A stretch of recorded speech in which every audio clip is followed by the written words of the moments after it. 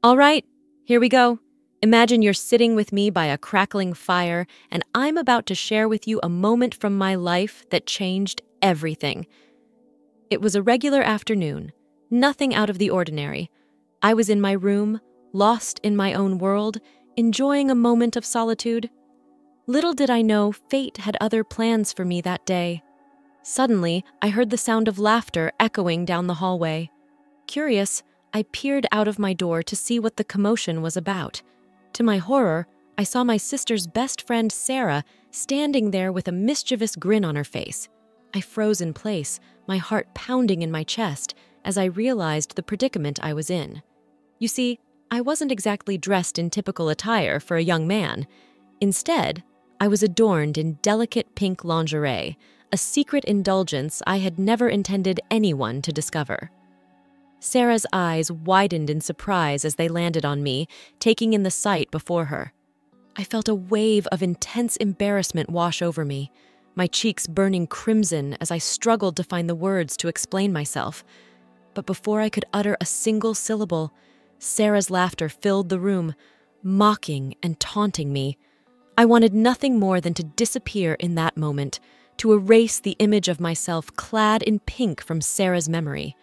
But alas, there was no escaping the reality of the situation.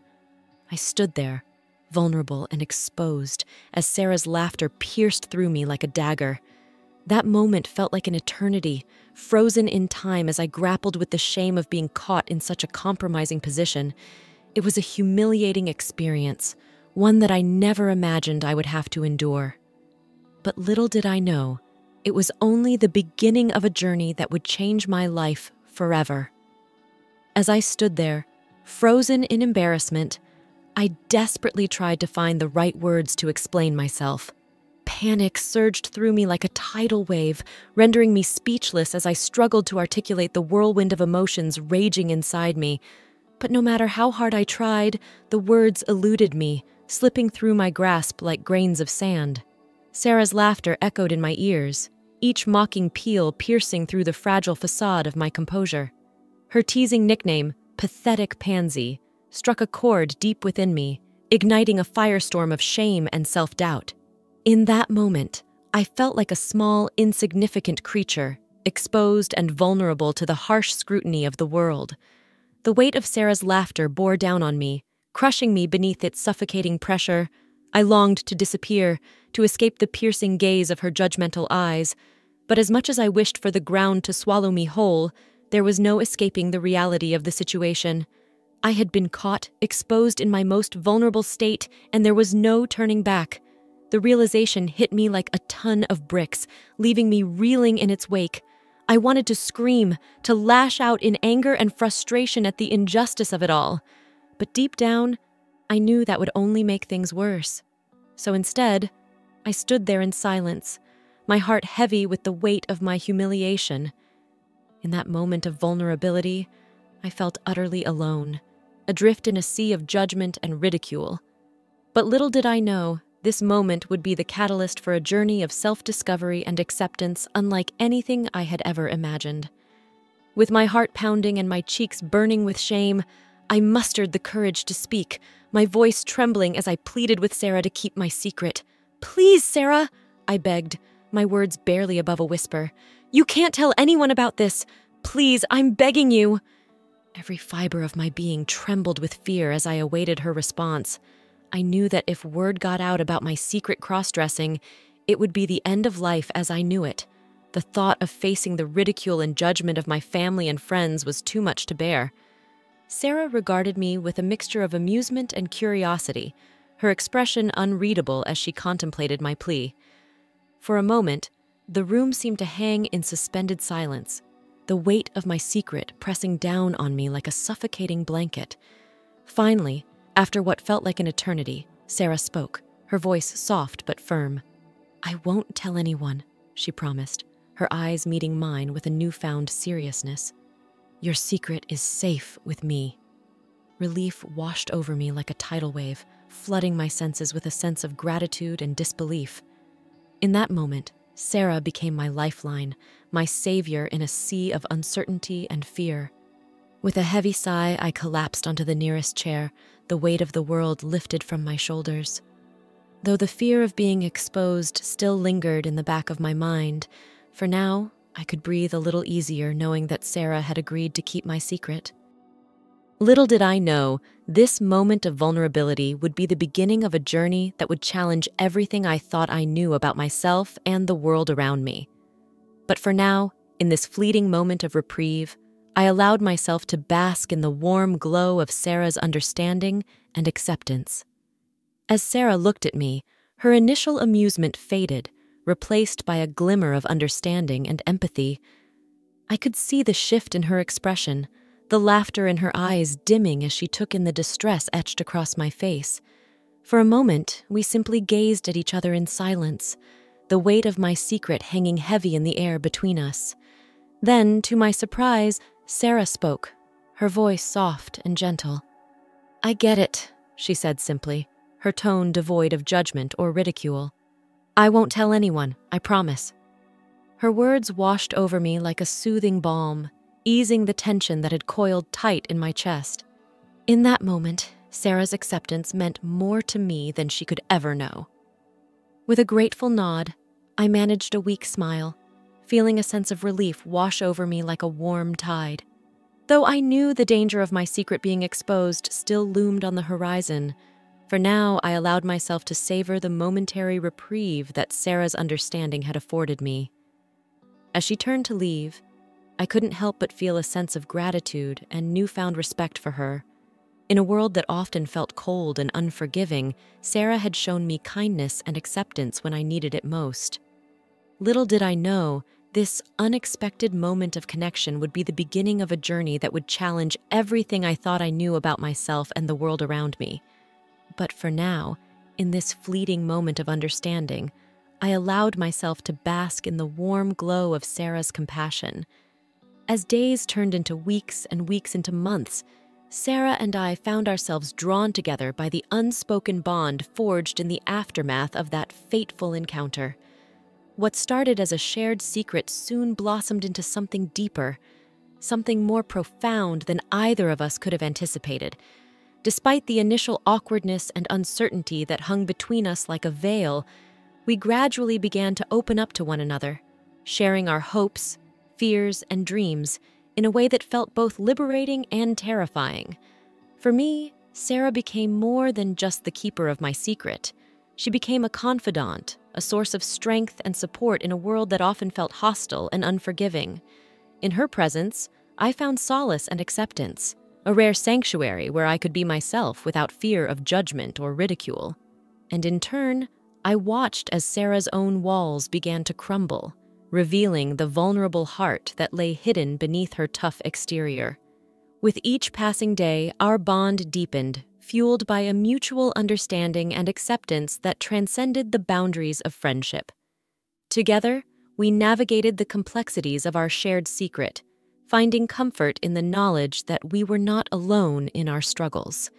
Through late-night conversations and stolen moments of laughter, we forged a connection that defied logic and reason, binding us together in ways neither of us could have predicted. As the days turned into months and our friendship continued to grow, I realized that Sarah had become more than just a friend. She had become a lifeline, a beacon of light in the darkness of my uncertainty. And though I knew that our journey was far from over, I took comfort in the knowledge that as long as we had each other, we could weather any storm that came our way.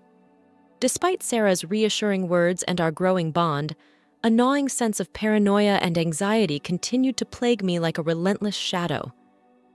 With each passing day, the fear of being exposed gnawed away at my sanity, threatening to unravel the fragile facade of normalcy that I had worked so hard to maintain. Every creak of the floorboards, every whisper in the hallway sent my heart racing with dread, filling me with a sense of impending doom that I couldn't shake. The weight of my secret hung heavy around my neck, suffocating me with its suffocating grip as I struggled to navigate the treacherous waters of societal expectations and self-acceptance. Caught between the desire to embrace my true self and the fear of societal backlash, I found myself torn apart by conflicting emotions that threatened to consume me whole. How could I reconcile the burning desire to cross-dress with the rigid expectations of a world that refused to understand? In the dead of night, when sleep eluded me and the demons of doubt whispered in my ear, I found myself grappling with questions that had no easy answers. Was I doomed to live a life of secrecy and shame, forever hiding behind a mask of false pretense? Or could I find the courage to embrace my true self, despite the risk of rejection and scorn? As the days stretched into weeks and my inner turmoil reached a fever pitch, I realized that the path to self-acceptance would be fraught with obstacles and challenges.